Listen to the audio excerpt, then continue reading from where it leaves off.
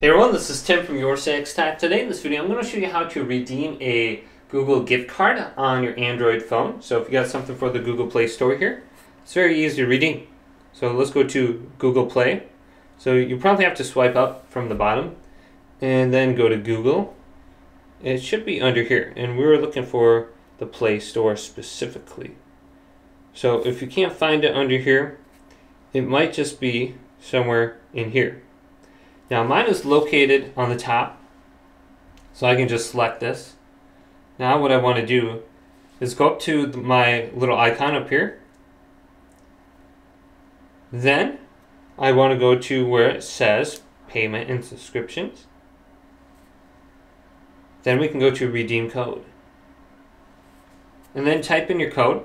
And you can even go to scan gift card right here if you really want. And then you just have to scan it. And then you should be able to redeem it on your phone.